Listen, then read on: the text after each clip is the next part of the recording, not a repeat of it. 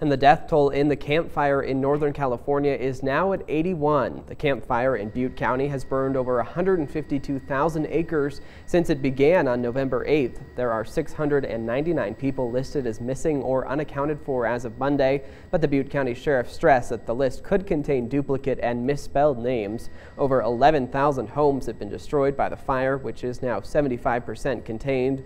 Rain this week is expected to help suppress the fire and improve the air quality, but it could also bring debris and ash flow. And all Montana fire crews who traveled to California to help have returned home. The last of them got home Monday night.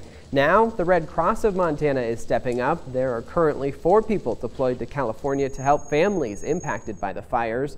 The volunteers are assisting with mass care, shelter, transportation, and mental health services. The volunteers come from all across the state, including Lewistown, Kalispell, Moccasin, and